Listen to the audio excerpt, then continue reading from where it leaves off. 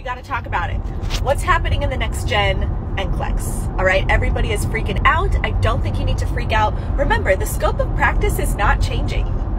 Everything is staying the same. It's still the same concepts. It's still the same content and information. It's just going to be a different way of asking and testing your knowledge. All right, so they will give you a scenario. A patient is sitting in a bed and they have this complaint and they have this edema and they have, this is what the monitor says and this is what their telemonitor says and everything like that. Then based on that scenario, they will ask you 5 to 8 questions.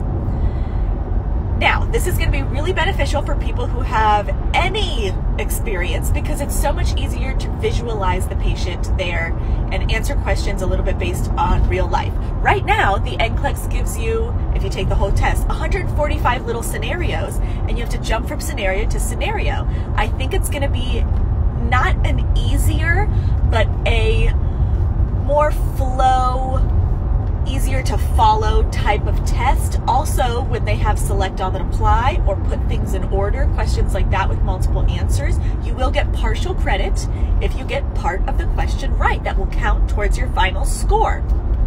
Now with this, the algorithm is also changing.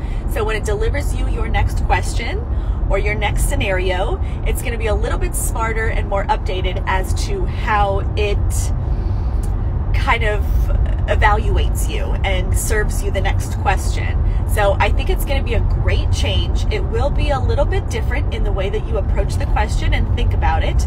But remember, it's the same content, guys. It's the same content. Don't freak out. I love you. Yes, my course will be updated with how to approach the questions differently with the next gen content. Yes, I'm sure all the resources will be updated. All I know is that my course, the test bank, and some of the lecture content will be updated just to reflect the change and help you increase your chances of passing. So good luck. Don't freak out.